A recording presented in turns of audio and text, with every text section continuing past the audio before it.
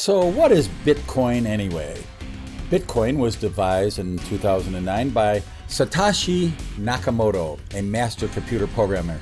In its infancy, one Bitcoin could be bought for as little as 25 cents. By late 2013, speculators pushed the price of a single Bitcoin momentarily to $1,241, close to parity with an ounce of gold.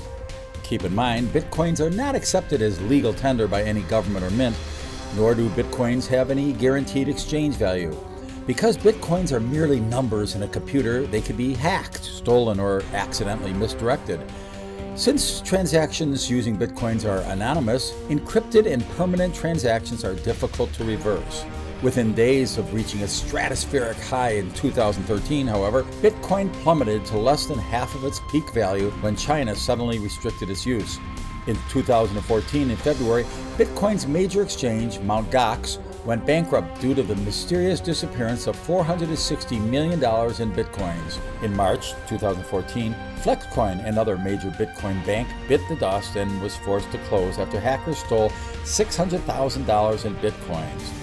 According to futurist and author Dr. Lowell Ponte, quote, "The search for an alternative money comes from a valid sense that today's massively overprinted paper fiat US dollars is politically manipulated and doomed to crash by fundamental laws of economics.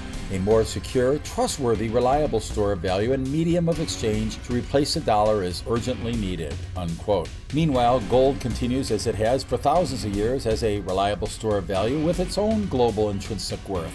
To read the full story, Bitcoin versus Gold by Dr. Lowell Ponte, simply request a free copy of Swiss America's 2014 newsletter by calling 800-289-2646 or online at SwissAmerica.com.